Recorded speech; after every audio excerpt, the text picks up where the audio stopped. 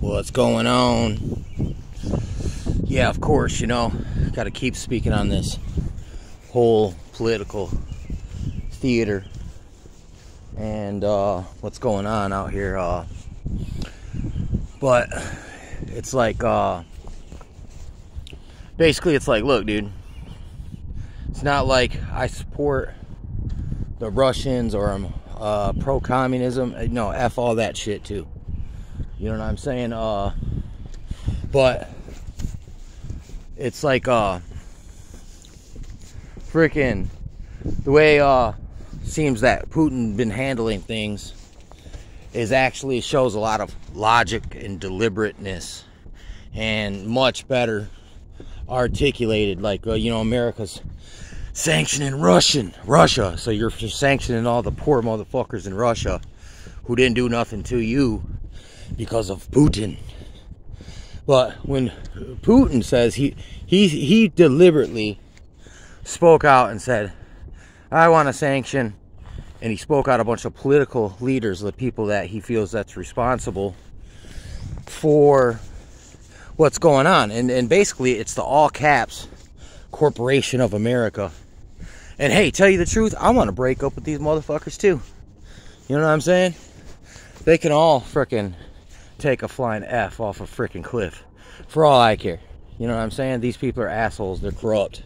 And I want to break up. They're not making decisions for me. They didn't ask me to chime in. You can't say, oh, well, you just go ahead and vote. That ain't shit. That ain't no real control. We're the real government. You know what I'm saying? And we make our own decisions. Independent. Parallel society shit on these people. Also, the way that he frickin' outlawed fake news in his country. I mean, that's probably BS. That probably means, in double speak, political speak, that means the real news, they're gonna call the fake news. And basically, in that, it sounds good, but it could just be a propaganda twist, a flip-flop, where it means the exact opposite. That's witch language, where they say one thing, but they mean another. They say peace, peace, but have war in their hearts. You know what I'm saying? But once again, I'm not a fucking collaborator. I don't have nothing for these people. I mean, in other what the frickin' media says, there's nothing really to go on. I don't know. I don't live over there. I can't say. I'm not boots on the ground. I don't know anybody. I mean, I'm not seeking to necessarily know anybody. I'm just a casual frickin' observer out here. Don't really have a dog in a fight necessarily. I mean, the whole fucking corrupt political world system can go to frickin' HE double hockey sticks for all I care. But you still have to observe these things and see what's going on. It's like the Bible says, give credit unto whom's credit's due. So when somebody's effing up, that's a bad example. We'll give them credit for that. When somebody's doing good, we'll give them credit for that. We'll give people their credit. But also, on another freaking kind of tip, you got China, who may actually go and support the Russian efforts to create their own frickin' new currency situation, independent of all the U.S.'s, BS democratic foreign policy. I mean, the Americans meddle in everyone's fucking affairs. Well, are you fucking kidding me? I mean, it's such a fucking, I don't know, man. But see, China's in the position right now to fund both sides of the war. Because in actuality, listen, I don't owe China frickin' all this money. Not gonna, look, I never asked them to borrow it. I never signed no paper. You can't say we owe on behalf of our corrupt leaders. No, they owe you. You know what I'm saying? You go after the Corporation of America. You know what I'm saying? Us regular folk, we ain't got nothing to do with none of this, man. Stop trying to pass the buck to us, man, when it's like, look, y'all did it. Y'all have all the political moving and shaking power. Us regular people out here, we're limited. You know what I'm saying? And really, yeah, that's like if someone took a fucking credit card out in your name, maxed it out, and then handed it back to you and said, now you gotta pay. That's what you think, what freaking, where do you find these idiots that are freaking complacent and enable this sort of corruption and fraud? You know what I'm saying? And how in the hell did you make people so dumb that they can't freaking tell what's going on? But look, during the French Revolution, the Jewish bankers freaking loaned to each side of the war, and these guys are loyal to no king or country. They're true multinationals. They just move from place to place. So they get to collect all the loot, but they don't really stand to lose anything, because either side, they'll just move to a new spot. You know what I'm saying? And see the difference between when you're a country doing it, you know what I'm saying? It's like, look, you can't, it's not so easy just to disappear off into the night like these real gypsies, these gypsy bankers really do. And America did the same thing in World War II, man. You can look it up, man. Freaking George Bush, their grandfather, gave money to fucking Germany. And at the same time, they're over here freaking getting money from the taxes and whatnot, from industry, from you know, scamming, from mafia tribute. They created an army here as they fucking funded, because look, they wouldn't have had no war. They had to sell the war, man. It's wag the dog, man. I mean, listen, war's a racket, man. It makes a lot of money for people. And look, and some people, they only exist for power, man. Their life is that game Risk. You only live once. You got to do everything you can. You got to attain power and take it by force and keep it by the iron fist. You know what I'm saying? Freaking, so, I mean, look, dude, it's, so, look, that's the pot calling the kettle black, and it's just like all China's doing. They're trying to be us, but but instead they're communistic, exploiting crony capitalism. And they're also, you know, this really ain't a democratic society. This is what you call a plutocracy. It means it's run by the same circles of people. It's basically, it's damn near kingship and queenship, royalty without admitting it. You know what I'm saying? But, and you know, it's like, yeah, dude, that's what's going on with that shit. But it's also like, I've been seeing, there's all kinds of old footage, man, coming out of freaking them, like, it's a straight up movie set. It's like a whole nation doing a Sandy Hook ritual. You know what I'm saying? Or the Austin Army for freaking, and these other, like, theaters. Like, straight up, it was street theater, dude. And they call it false flaggery. But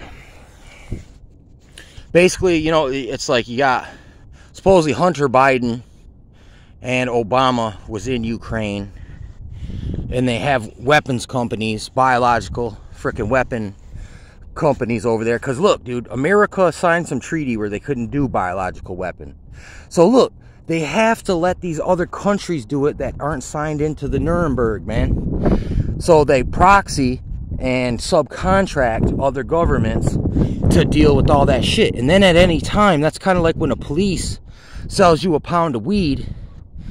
He knows you got it, and when you drive off, all of a sudden you get swarmed by a bunch of fucking cops, and they know exactly what's in your trunk, because fucking they're the ones that sold it to you. That's what they do with these type of operations. The same type of shit already happened before in the Gulf War. You know what I'm saying? And it's like what was Gulf War syndrome? Well, it was biological. It was from the Defense Department, dude. Biological, they couldn't make the biological offense department, so they made the defense department, but they figured out how to sneak in pathogens into the vaccination program. You know what I'm saying? So I'd bet you it's those experimental freaking vaccines that they had because they knew what weapons they were fucking looking after, because look, we made them and we gave them to them. So you got the same kind of shit going on, man, where they're double dipping. There's a dirty backdoor deal that they're not telling the regular average Joe. I mean, the intelligence agencies of these world groups, they know about it. But look, good luck of getting that into the CIA Operation Mockingbird media that's owned all by the same 6 corporations. And it's like literally, they are, I mean, it really is. It's like, it's movie theatrics, man, frickin', and it's just a bunch of BS and a bunch of convenient excuses. And, you know what I'm saying? It's hard to take any of this shit super serious that they say, but the effects that you're seeing on the economy and on people's psyche, on their morale, like people are starting to get really depressed, like really pessimistic and fatalistic and shit. You know what I mean? And it's really captivating people's thoughts. Like they're ready to get handed a machine gun and kicked out of a fucking plane with a parachute. You know what I'm saying? And it's all over. You don't even got all the details, all the facts. You know what I'm saying? It's like any person, you got to do your own investigation into a matter. It's just like when you're judging between 2 parties to see who's guilty and who's the aggressor or whatnot. Are both parties just effed? You know what I'm saying? It's like, look, you gotta, I can think for myself, use my critical thinking. You know what I'm saying? I could use my logic and my knowledge of history and frickin' all this access to lots of information. You know what I mean? And knowing that this is a repeat, this is a cycle, a pattern of engineered chaos, crisis, destruction, rebirth. It's the whole phoenix from the ashes. That's from their great resets, their 100-year war, which it's not a war that happens every 100 years, but it's around every 100 years. They do this to cull the population and to reset the power structures for power grabs. And then you get rid of all the men, and then they come in and rape and pillage the women and take them as basically like sex slaves. You know what I mean? So it's a way for rich people to acquire more power and put more like coochie inside their harem. I mean, really, it's life is cheap here, and it really does boil down to a stupid shizzle like that. You know, my grandma used to tell me this. Most of the time, most wars are started over some kind of pussy. And if you do look, there are fucking many examples where there was either some meddlesome woman or like some entitled fucking Bloody Mary types, you know what I'm saying, that cause wreak a lot of chaos and destruction. Like, dude, you think, oh, if we just had a woman ruler, how everybody would be so much nicer? What the fuck, are you crazy? Have you ever seen a bitch lose her shit and start cutting, start running people over, start destroying life? Like, listen, they'll use their own kids as ammunition and pawns in their wars. I mean, it's ridiculous. No, dude, that's a person who doesn't fucking see reality for what it is. You know what I'm saying?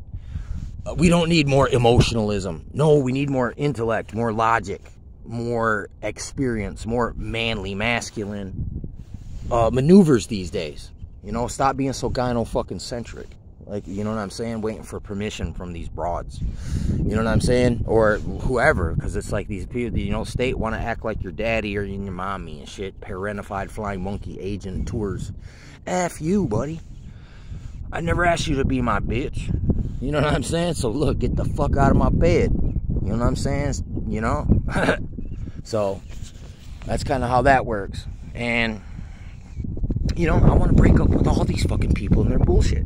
But look, unfortunately right now, I have no choice but to pay attention. So fucking be strung along by their future faking and their shit tests and their duping delight. You know what I'm saying? Freaking and dude, a lot of people get in fights, man. There used to be guys that go out and get in a fight every weekend because they get some kind of fucking rise out of it, some kind of narcissistic supply.